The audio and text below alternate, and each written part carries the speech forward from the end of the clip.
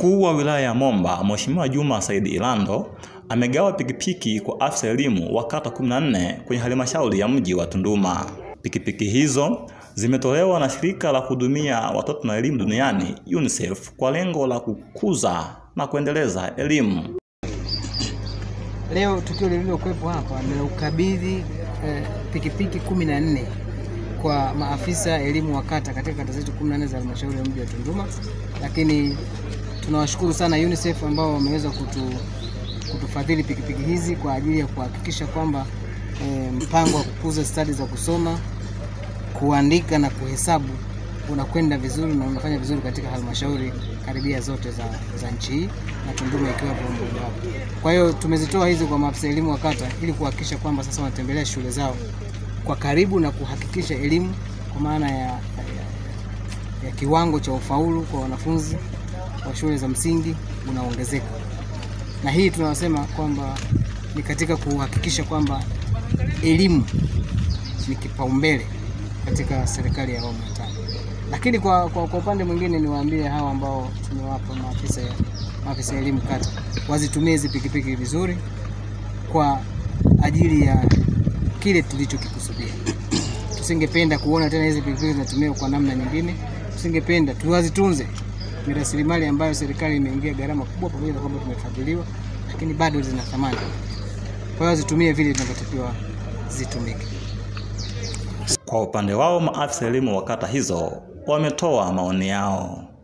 Nitoe shukrani zangu za dhati kwanza kwa serikali ya Jamhuri ya Muungano wa Tanzania kwa namna wanavyoweza kutuunganisha na wafadhili. Kwa ujumla msaada huu wa pikipiki utatusaidia sana. Kwanza utatuongezea heshima kazi yetu, pia utatusaidia namna ya kufika kwenye vituo vyetu vya kazi kwa wakati. Lakini kubwa ni katika harakati za kuondoa tatizo la watoto kutokujua kusoma na kuandika kwa maana ya KKK. Bado ni tatizo, lakini kwa msaada huu nafikiri itatupa wepesi na kasi kubwa ya kuhakikisha tunawafikia watoto wote na kutatua tatizo hili. Kwa ujumla niseme tu serikali ni ya kwetu na lazima tupambane kuhakikisha tatizo hili linaondoka katika mazingira yetu. Kwa kweli changamoto ipo. Kuna baadhi ya maeneo lakini kwangu kidogo kuna unafuu. Ni yule tu mbali kutoka ninakoishi kufika shuleni, lakini kuna baadhi ya maeneo yanahitaji kusafiri. Kwa hiyo ilikuwa inatupa ugumu ndani ya wiki moja.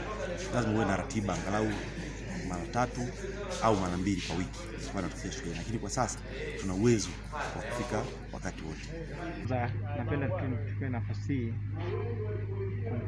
kuwashukuru hawa waliotufadhili hizi pikipiki kwa sababu kwa muda mrefu tulikuwa tunapeleka maombi kwamba watusaidie, na tunashukuru wametusikiliza kwa sababu tumefurahi kwa sababu itatuwezesha kurahisisha mawasiliano kwa maana ya kufika kwa wakati kwenye kituo cha kazi wakati wa ufuatiliaji wa KKK, yani kufuatia wanafunzi wasiojua kusoma kuandika na kuhesabu. Kabla hapo kwa maana kwamba kutoka shule moja kwenda shule nyingine ziko mbali, kwa hiyo ilikuwa inahitaji tukodi labda vyombo vya usafiri vya watu binafsi au kutumia usafiri wa baiskeli kufika kwenye kituo kimoja kwenda kituo kingine.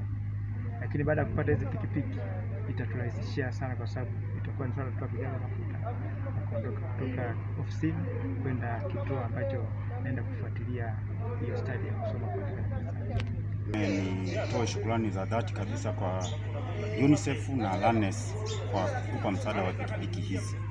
Na kwa pikipiki hizi kwa sababu zitatusaidia sana kurahisisha swala la ufuatiliaji wa taaluma. Kwa hiyo ni uhakika kwamba kiwango cha taaluma tuna uhakika kinaenda kuinuka. Tuna uhakika kwa asilimia kubwa tutafanya vizuri kwenye eneo la taaluma kwamba kwa sababu ufuatiliaji utakuwa umeboreka sana. Tutakuwa na uwezo wa kufika hapa na pale kufuatilia shughuli za majengo, shughuli za taaluma kuhakikisha zinaenda.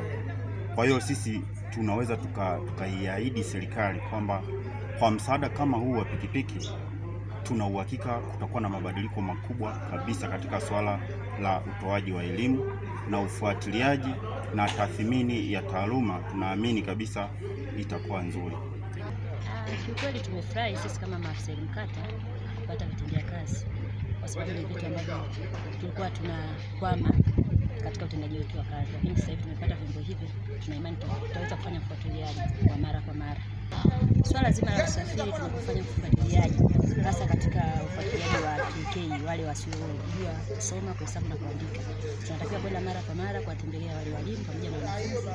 Lakini sasa hivi tulikuwa tunahitaji, kwa mfano mimi nina shule ambayo iko mbali, tulikuwa tunahitaji kwenda kule, tulikuwa tunashindwa kwa sababu tulikuwa tunakodi pikipiki na tunakumbana na changamoto kwa sababu inatakiwa kule tukienda tukae tutulie, lakini kwa bahati mbaya tulikuwa tukikodi tunashindwa kukaa kutulia pale kwa sababu wale madereva walikuwa wanashindwa kutuvumilia.